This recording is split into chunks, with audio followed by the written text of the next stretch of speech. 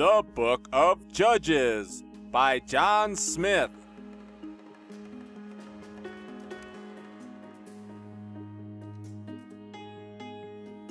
So the Israelites did more evil in the eyes of the G-Man, yada yada.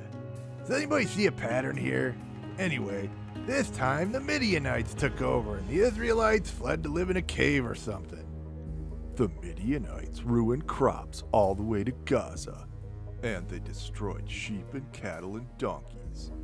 And the Israelites cried to the Lord for help. I brought all you guys out of the land of Egypt, remember? I delivered you from the hands of your oppressors and gave you land where people were already living, but who cares about them? But you turned to other gods because you have short memories. So the angel of the Lord appeared before Gideon. You are the angel of the Lord, and this isn't just a dream or a vision or something. How can you prove that you aren't a figment of my imagination? If you are with us, then why has all this bad stuff happened? Yeah, G-Man, what gives with this whole problem of evil thing? I'm sure you'll just make me the scapegoat later on in this book. Hey, you guys don't get to ask the questions around here. I'm Lord YHWH. I do what I want. Our ancestors told us all about the miracles and wonders. So why haven't you done any of those for us lately? It has been a few generations later, and none of us were there when all that stuff in Egypt went down, and we didn't witness them ourselves. For all we know, our ancestors were just spinning yarns and telling big fish stories, as they sometimes do. Son, my omnipresent self is standing right here in front of you in my Angel of the Lord incarnation. Isn't that proof enough for you? Wait. Could G-Man actually appear before people?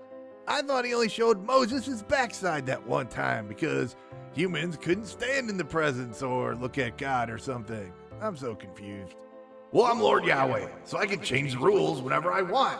You're not gonna die. I need you right now to fight righteous battles for me.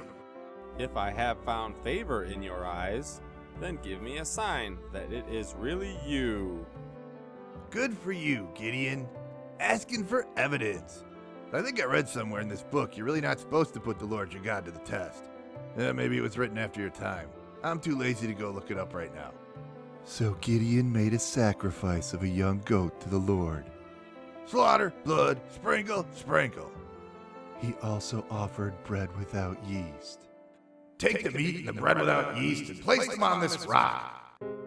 And the angel of the Lord was holding a staff. Wait, why does G-Man need to hold a staff? Satan, hush. The angel of the Lord was holding a staff, and he touched the staff to the rock, and the meat and the bread burst into flame. So I want you to go down and tear down a bunch of Asherah poles and Baal altars and make altars of uncut stones to me and sacrifice some bulls, because I like the sweet, sweet smell of barbecue. I have seen the Lord face to face, but I thought if you see the Lord God face to face, you would die. I think I read that somewhere.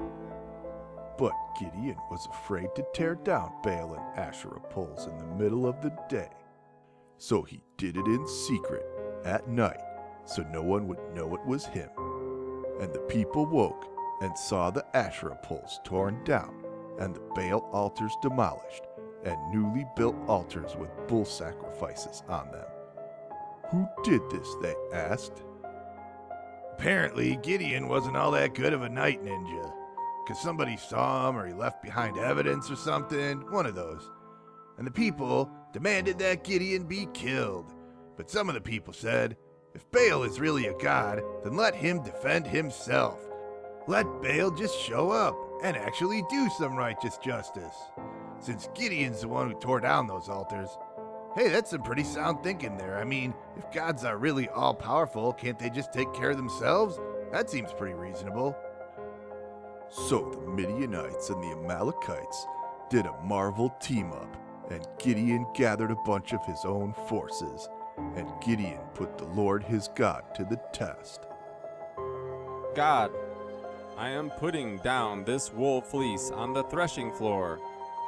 If the ground is dry, but there is dew on the fleece tomorrow morning, then I will know you are with me. Oh, fine. If it'll get you to do some righteous slaughtering in my name already. And the next day, Gideon wrung out a bowl full of water from the fleece, but the ground was dry. Okay, God. I know I am not supposed to put you to the test, and I know that I already did it once, but I am going to do it again. Put you to the test, that is.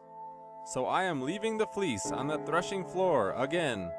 This time I want you to make the floor covered with dew and leave the fleece dry. And the next morning, the fleece was dry, and the floor was covered with dew. Yeah, cool story, bro. I think I've had enough of this for one day.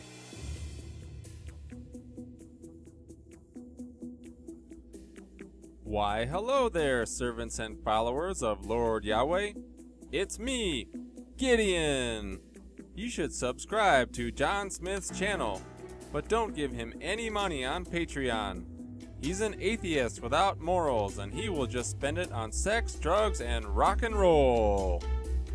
Or just a cup of coffee for Satan, because I gotta deal with all these Looney Tunes all day, every day. I need my caffeine.